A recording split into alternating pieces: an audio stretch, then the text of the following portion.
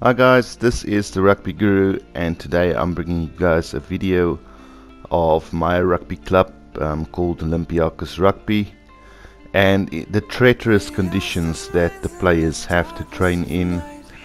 I don't know if you guys would be able to do that. From the surface it looks pretty cool.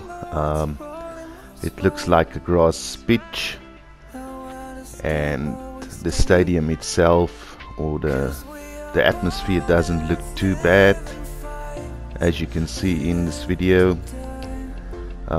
So from the surface it looks pretty good, but it is when you have a look closer where you really find things not to be in order.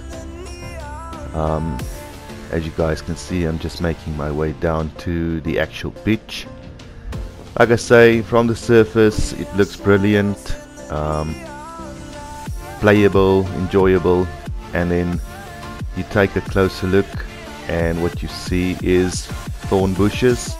That is actually thorns that you see there, which make it almost impossible to run on the pitch if you're not wearing your rugby boots. And basically at the moment the guys cannot do any physical training sessions on this pitch because of the thorns, because if you get tackled you're going to really hurt and struggle to stand up.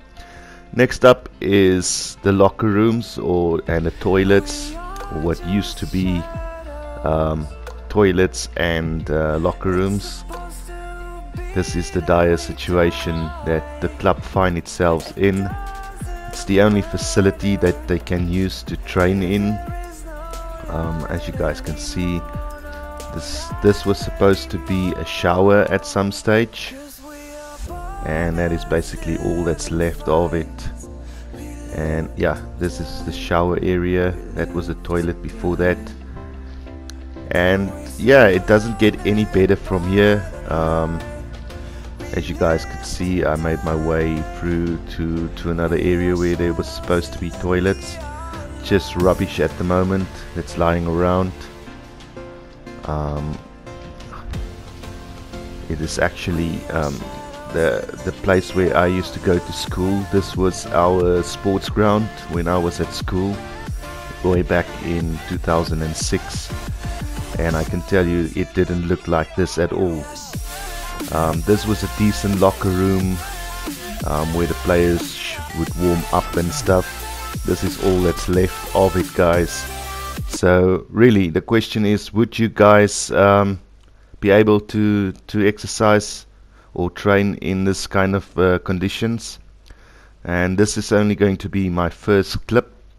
There's going to be plenty more of that.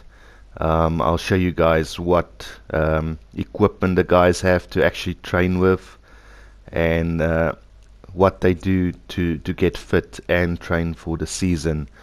So guys, until the next episode of this, cheers for now.